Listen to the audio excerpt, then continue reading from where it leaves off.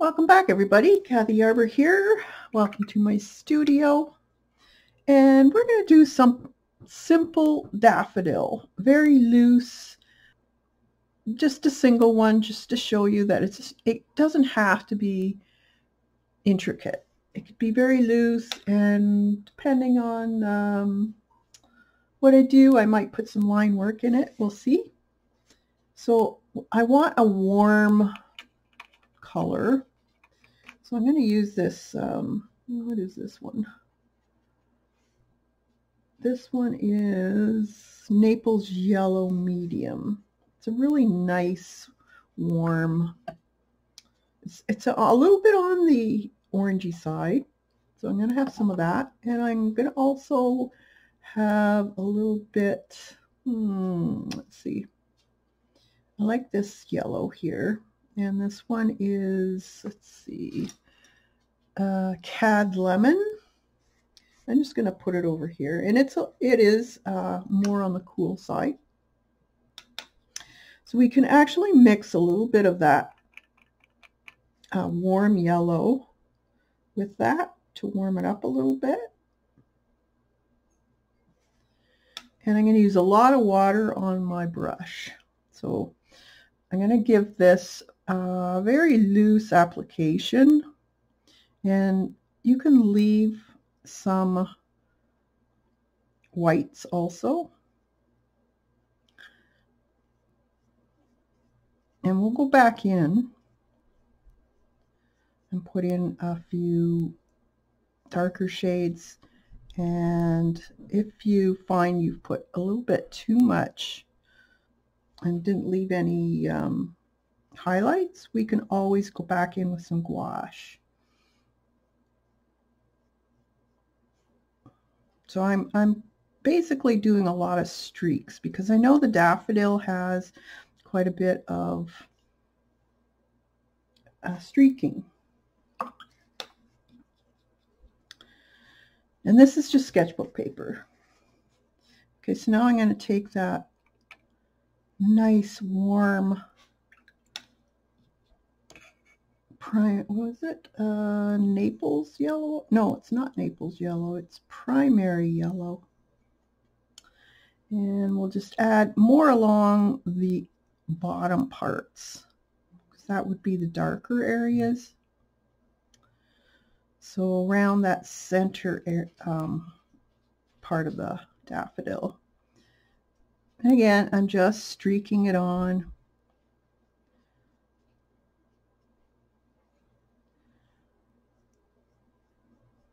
So just play. You could do a few of these, draw them out. You could print them out if you wanted to do a bunch of them to practice, which is always a good idea.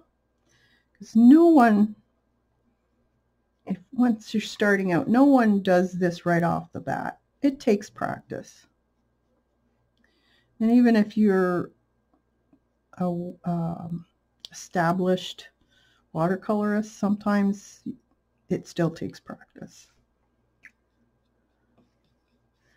Now I'm going to add a little bit of, let's see, raw sienna, I think. I want a little bit warmer, and I'm going to mix it in that primary yellow we have here, just to darken it. And we'll put a few streaks in here, maybe even a little darker. And just a few.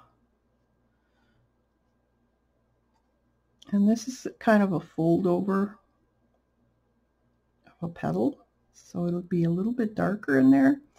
And then just a few streaks in here along the edge. And right in here, again, along the edge. Or if you see areas where you would have a shadow from it being overlaid from another petal, you could put a little bit of that in there too with this.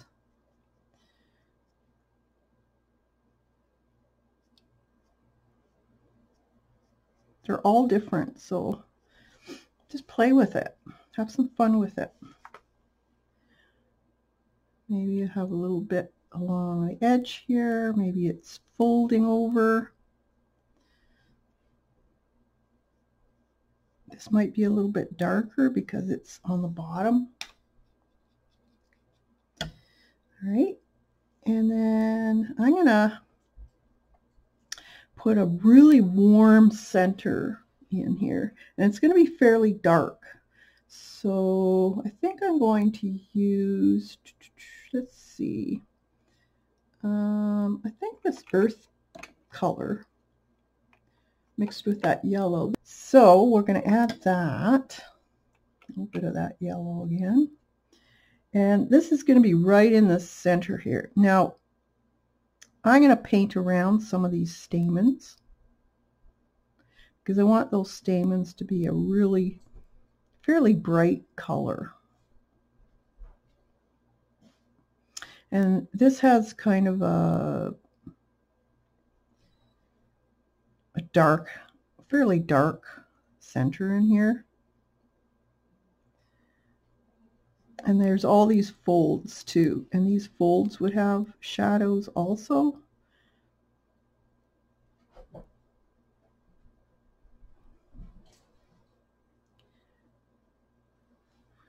Like that. Okay, and then I'm going to dirty it up a little bit with this mix here. And just add a little bit more color. So it would be fairly dark in here. Actually, I'm going to get a little bit more, maybe add a little green to that to really muddy it up. Yeah. And this will be the shadow cast by this center trumpet. So it would be casting quite a bit of a shadow because it's fairly big. It's not one of the flat ones. And you always have those little bits of deep crevices from the folds or veins in the flower. So you could put some of those in.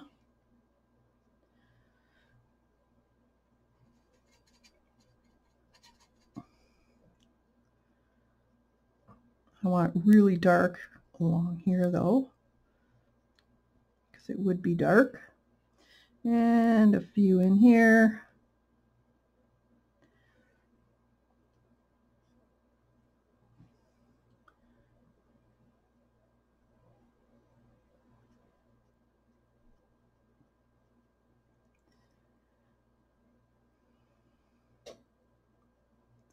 Even this fold here would be a little bit on the darker side. And remember, your paints will dry a little bit lighter. Let's put some of that in the very deep crevices here. More in the center area where it would be really dark. Like that. And if you want, you can always take a wet brush and smooth out some of those if you want, so they're not so rough or hard-edged. Okay, like that.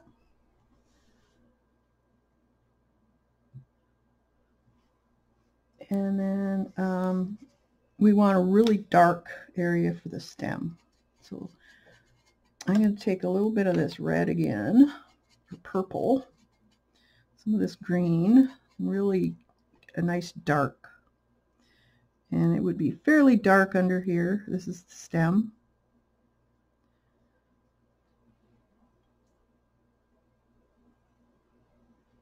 I'm going to bring it down, and then I'm going to add some of this really gorgeous color here.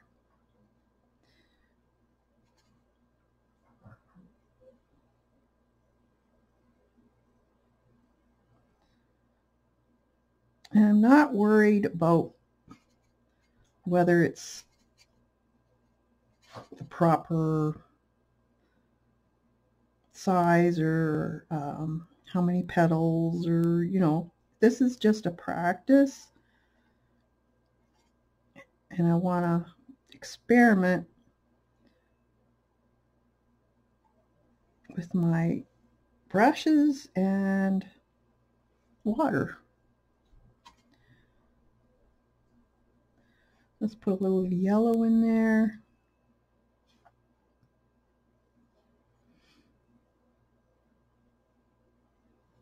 Well, it's wet.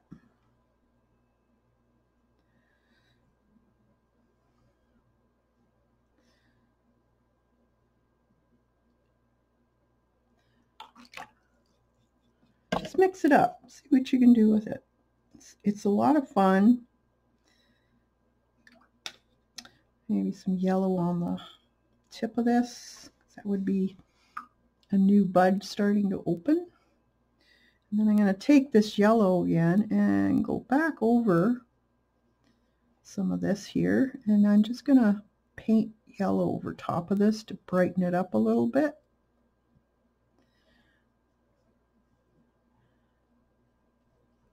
And then we can take colored pencils or whatever. Let's put some stamens in here, a little bit brighter. There. And maybe a little bit on the orangey side.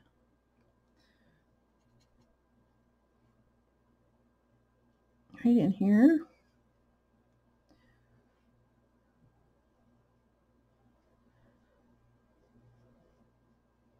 I want to leave the edge a little bit lighter though.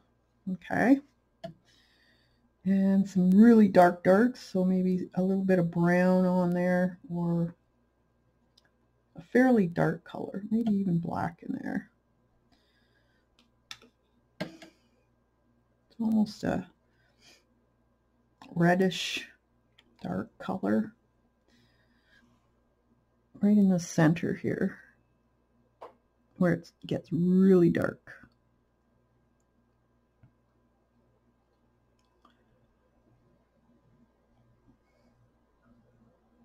Okay, let's dry that and then we'll be right back. All right, so we have it all nice and dry here. So now it's time you can go back in and darken some areas if you want. So I'm going to darken the center. That'll be the darkest area. So I'm looking at my colors here. And I'm going to take this Brilliant Violet.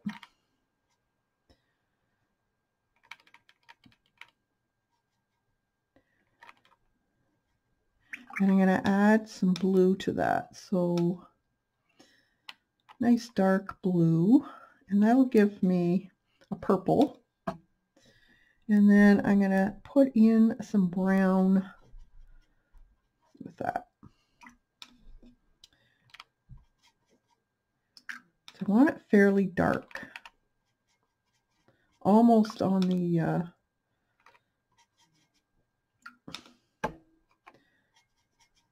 black side. Very, very dark. It's a little bit on the reddish side, but it's a good and dark. So I've got a number 4 here, and we'll just put in some of these finer detailed areas in here that were fairly dark. So with a nice thin, nice point brush, we'll just add some of these real dark darks. And I'm remembering where my stamens and stuff are, so we want to keep those. We don't want to lose them too much.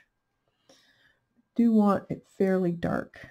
And then add a little bit of water to that mix, lighten it up a little bit. And as you go out into this area, you want to just have a little less pigment on it. But you still want kind of that dark color. And I'm trying to remember where my little bits of stamens are in here. So I want to keep those, and we may have to put a little bit of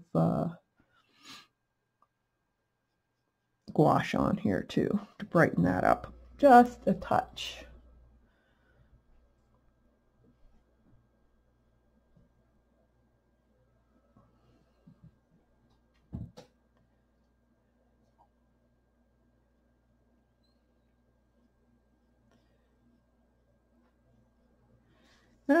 And you can look around, see if we need anything else that's dark. I think I'll put a little bit of this color here that we used on this part, just darken some of those areas around the edges of the trumpet, just to give that a little bit more definition. So it doesn't have to be a whole lot. It would be darker in there. This darker area because you're getting the shadow from the trumpet.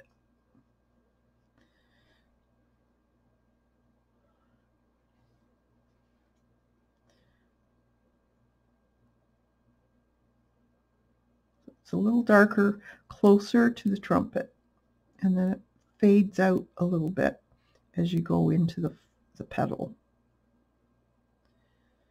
Okay, it pops that pedal out a little bit. And just around the edge here, probably put a little bit of that in there, just so that it makes the trumpet show up a little bit nicer.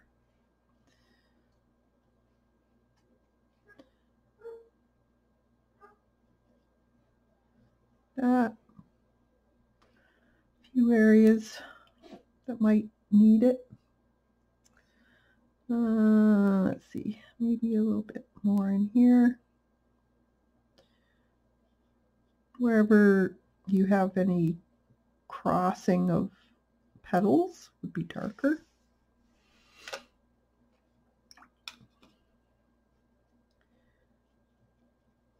There. We're going to add a little bit of white to this area here too. All right, so let's get out. All right, I have some white gouache here, and we're going to put some highlights on. So I want the highlights along the edge here of the trumpet.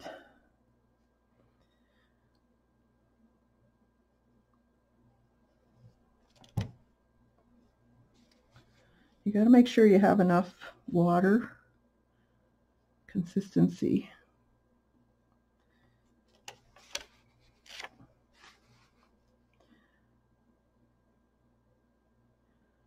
Just a bit.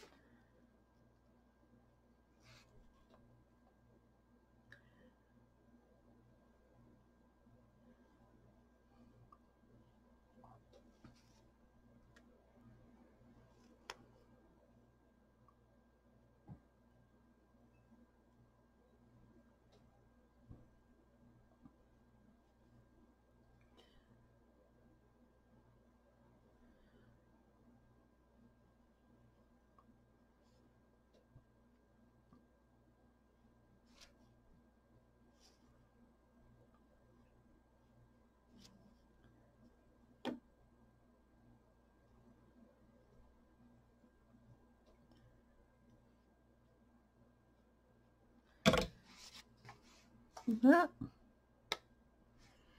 Water in here.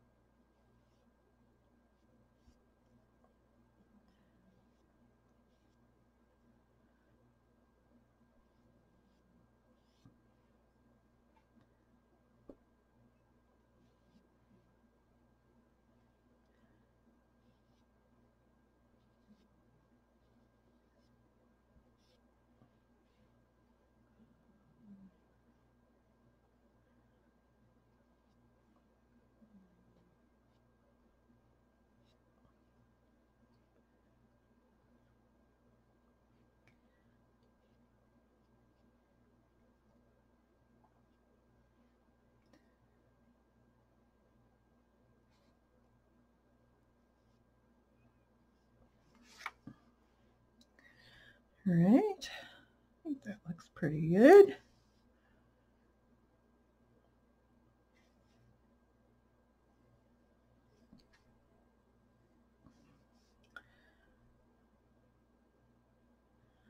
A little bit on here.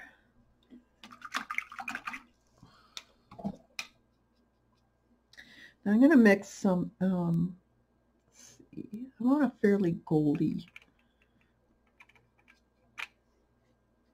yellow. So I'm mixing some of this gold, call it,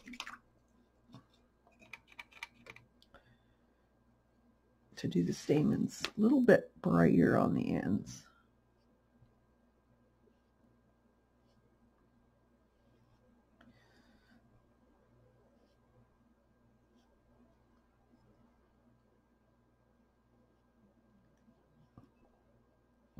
Now they will fade slightly.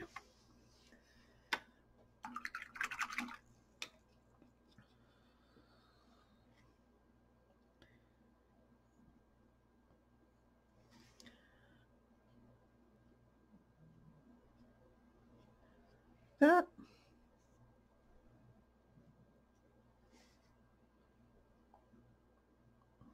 Okay, I think that looks pretty good. So we'll let that dry, and then we'll put on a nice back wrap. Okay, so now I'm going to just wet, kind of messy, just with plain water. And then I'm going to take some of this green mix that I have on my palette here. And just kind of very loose application of color here.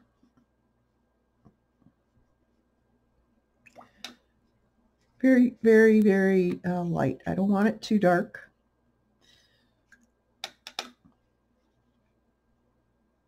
Put some of this yellow on the outskirts here,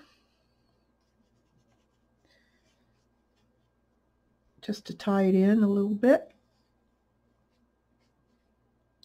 And then bring in some of this green here and there.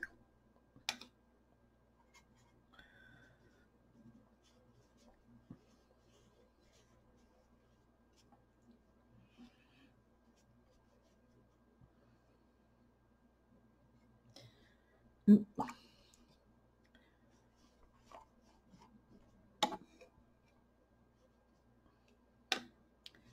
Very loose.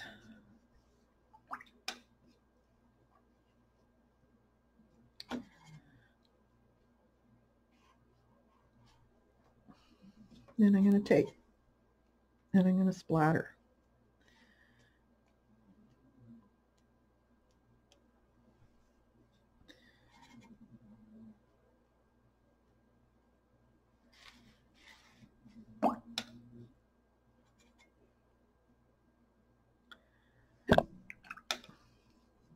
And with that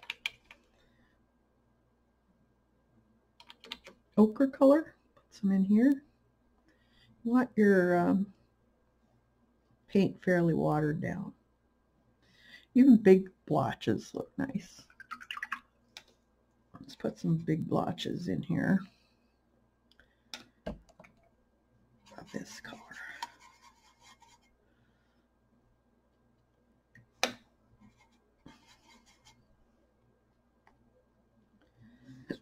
All right, and we'll let that dry and see what we got. All right, so it's nice and dry. So let's do a little bit of pen work. I always like pen work. So I'm just going to more or less concentrate on the darker areas, the shaded areas, that type of thing, just to give it a little more definition. So it's a little bit more noticeable.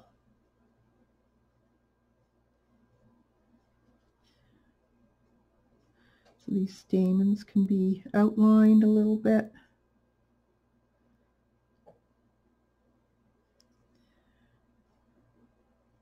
Goes into the center. It would be fairly dark in there.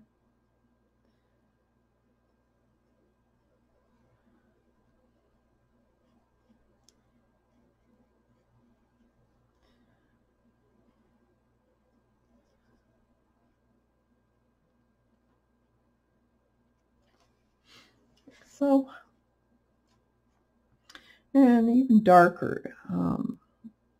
The areas down in here would be fairly dark. So I'm just going to scribble, basically, some of this area in here, just to darken it a little bit more.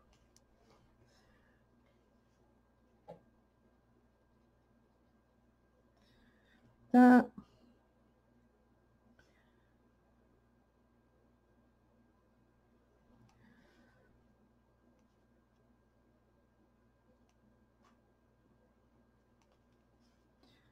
And wherever you think there'd be folds in the petals, that type of thing, be darker. So let's put a little bit in here. I'm using a fairly fine pen. This is a Copic 0.2. So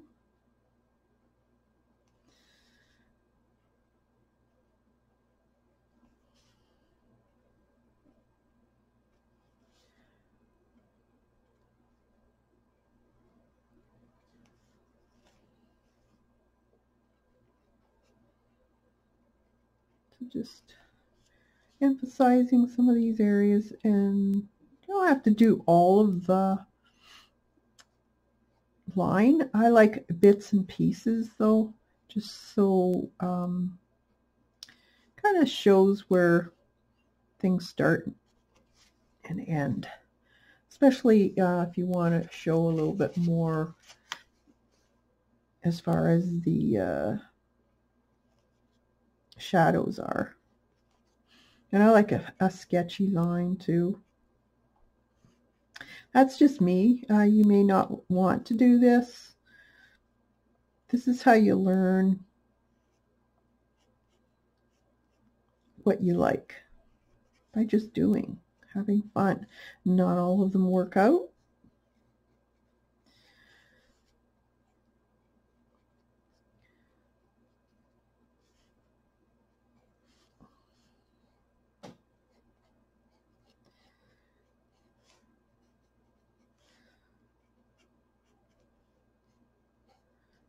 They're kind of fun to do. I like doing them. Sketchy. And then right in here where the stem would be, it would be fairly dark. So I'll just add some line work here on top of that dark area. So I know it's dark in here. And I'm following the lines of the paint. You can do that, or you could follow the line of the existing lines that you had in there already from pencil. And a lot of times too, you'll find daffodils have a lot of veins in their leaves. So you can put that in.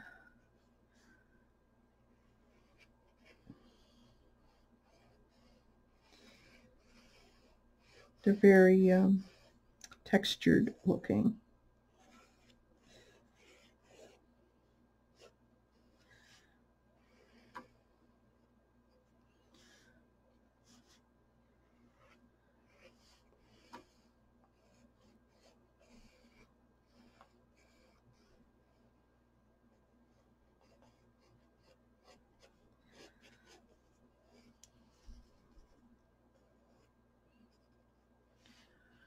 Same with their buds.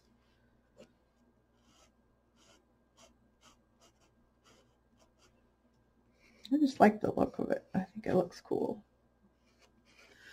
All right. So there is our little daffodil